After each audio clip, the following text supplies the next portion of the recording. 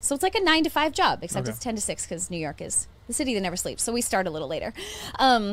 And I maybe not called all day every day. They're maybe working on certain scenes or songs that I'm not in. But it's the day job. It's an actual job. But it's so fun because I'm like, this is my joy. This is what I used to do for free. I'm now getting paid to do professionally for real.